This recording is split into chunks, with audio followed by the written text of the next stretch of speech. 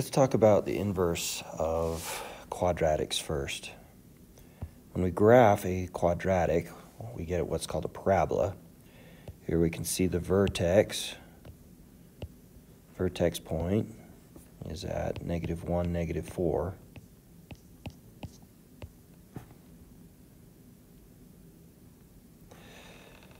When we do the inverse of a quadratic, we run into the problem of it doesn't pass the horizontal line test. It will pass the vertical test and only hit once, but horizontally we hit twice. Because of that reason, we don't have a one-to-one function, and we usually restrict the domain to the right-hand side of the graph, or of the function, from the vertex to the right. Traditionally, we go to the right-hand side. So we restrict the domain so that the part we're taking the inverse of passes the vertical and horizontal tests.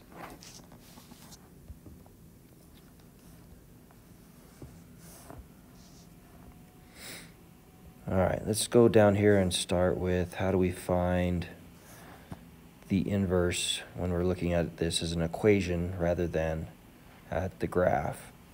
First thing you're going to do is restrict the domain to the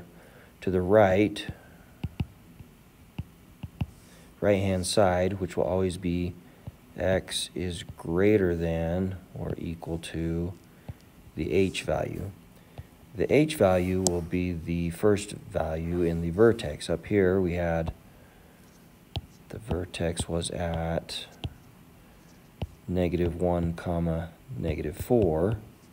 So if I was to restrict the domain on this, I'd say I only want the x values that are greater than or equal to -1.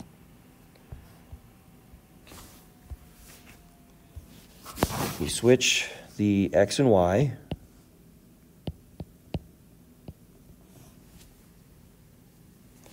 You get the square value, or the power, by itself.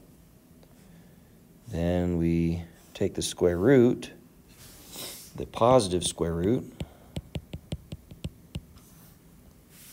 Since we're restricting it to the right-hand side, we'll only have the positive. Then we get y by itself and rename the y to f inverse of x. Let's look at a couple of examples where we try this. Okay, looking at the equation, it's in vertex form. So I know the vertex will be at h, k. Here's h, and there is nothing after the parentheses, so k would be 0. With the vertex at -2, 0, I'll restrict the domain. Restricted domain to x values that are greater than or equal to -2.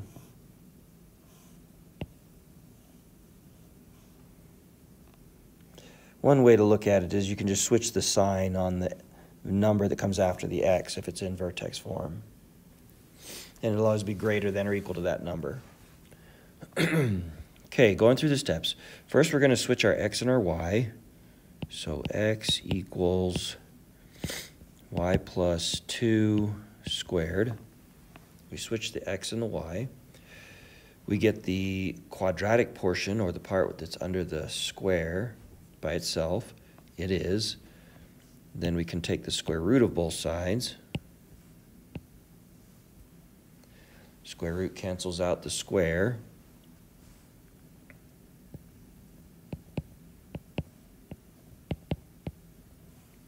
Now we get y by itself.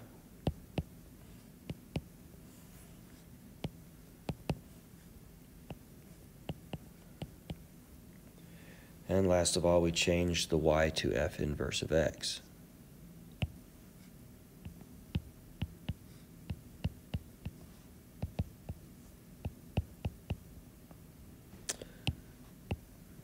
Try that one more time. The -2 is not inside the radical, it comes after. Let's try another one down here. Let's try this one. Okay, the restriction on the domain, the restricted domain will be x values that are greater than or equal to 7. Just looking at this value in the parentheses, change the sign. That'll give us the right-hand side of our parabola. We switch our x and our y.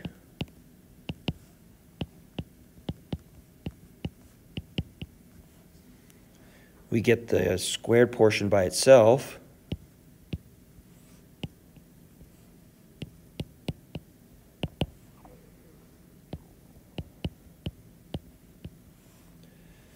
Then we can take the square root of both sides.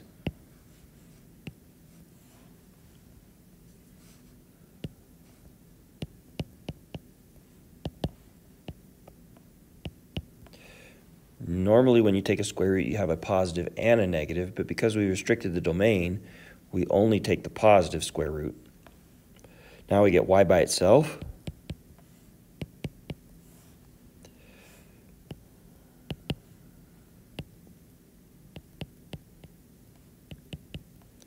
And last of all, we change the y to f inverse of x.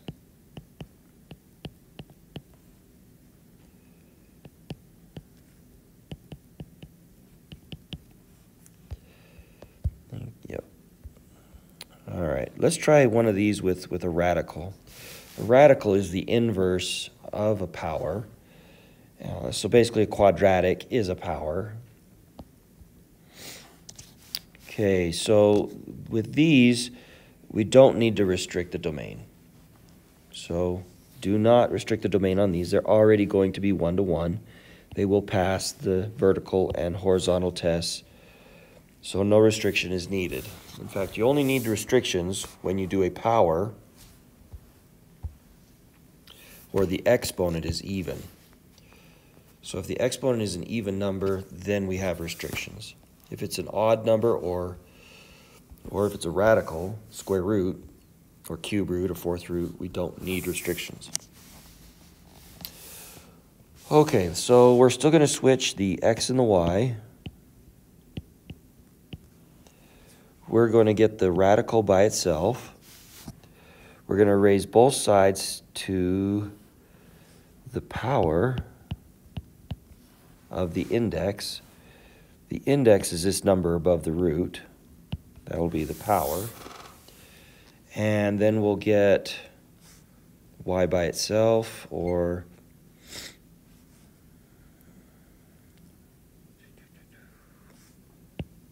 and then we'll switch the y to f inverse of x. Let's do a couple of examples. So no restriction on the domain is necessary. We switch the x and the y.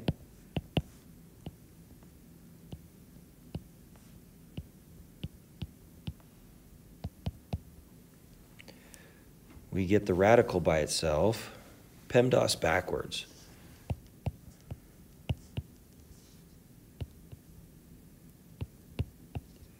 So I'm going to take care of adding and subtracting first.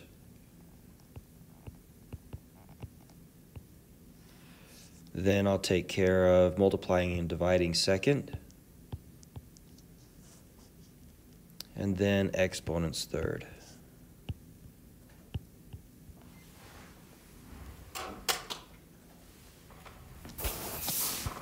So subtract the 6 both sides.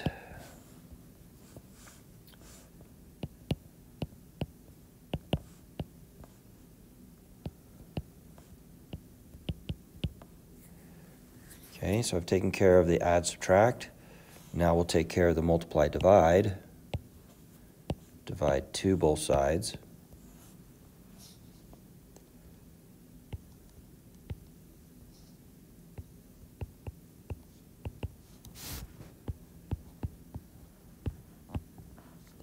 Now we'll raise both sides to the power of 3.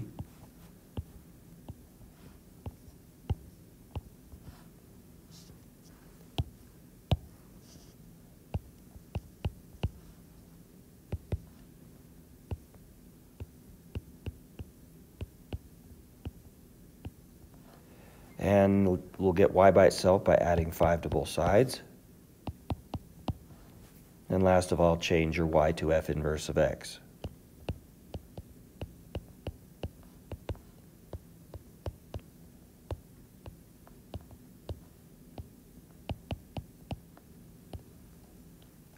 And there's the inverse of our f of x function.